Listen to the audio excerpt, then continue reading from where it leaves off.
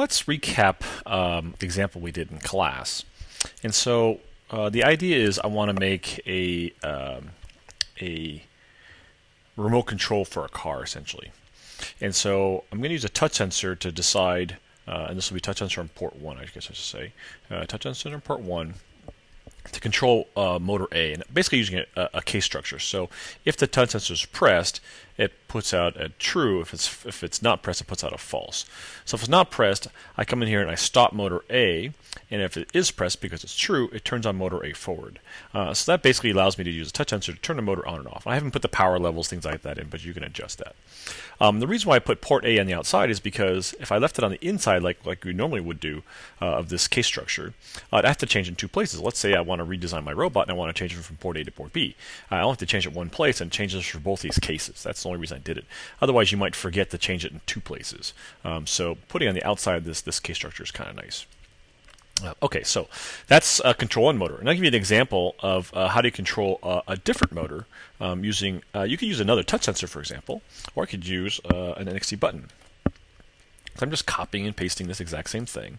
And rather than port A now, I can do port B, because now I have motors A and motor B. And if I had two touch sensors, I could do, for example, this would be a two touch sensor robot.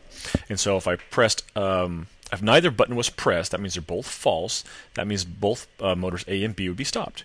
If I press port 1's touch sensor, then the motor A will turn on and turn one way, turn left or right, depending on how I've got my robot built. And if I press both touch sensors, both motors will turn on and it'll go straight. And so I can make a two touch sensor robot. Now, of course, for the Minefield project, you can do this over Bluetooth just as easily by sending the whether or not the touch sensor is pressed, you can send a 0 or 1 essentially to the other NXT and do the exact same thing on the other side, but rather than reading a sensor, you'd be reading a mailbox. You could do the exact same thing. But just to give you some ideas of what you can do, I can go in here and also I can say, well, I want to use NXT buttons. And so I can say NXT buttons. I'll create a constant here. And now I don't have a port, so I'll get rid of that. And Control B gets rid of all my bad wires. And I can use, for example, the left and right button to control. And so this is the case where port 1 would control motor A and the left button would control motor B. The one thing I wanted to point out was that you cannot press two NXT buttons at the same time. So as much as you'd like to be able to use just the buttons on the front of the NXT to control the NXT, you can only press one button at a time! Exclamation marks. So you can't do this two-button driving system with just the front buttons on the NXT because they can only read one button at once. So either the left or right or the enter button, you can't read them all at the same time, so you can't do two things at once.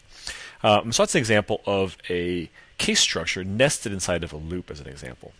And so this is really a nested structure because it's a case structure inside of a loop.